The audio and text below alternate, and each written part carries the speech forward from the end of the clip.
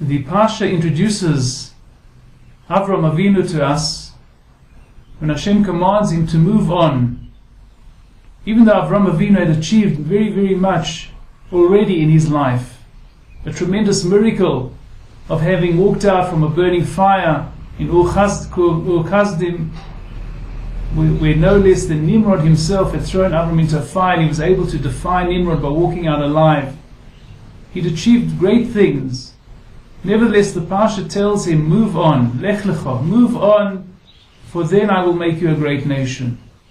In other words, had Avraham not taken the next step, despite all his accomplishments, he would never have become a great nation. And the message is for us as well. As much as we've accomplished, as much as we've done, we have to be ready to move on. We have to be ready to do new things, new challenges.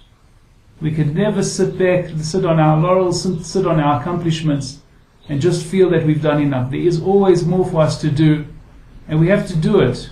As it comes our way, we have to do it. We have to do our best. We have to be doing more and more new things, unusual things, difficult things, things we've never done, things we can't imagine ourselves doing.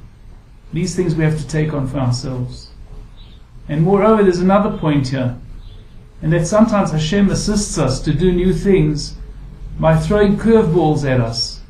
Something unexpected, an unexpected happening, or a disastrous happening, an emotionally upsetting happening. Someone comes to insult you in a very bad way, in a very ugly way. Something that really shakes you up.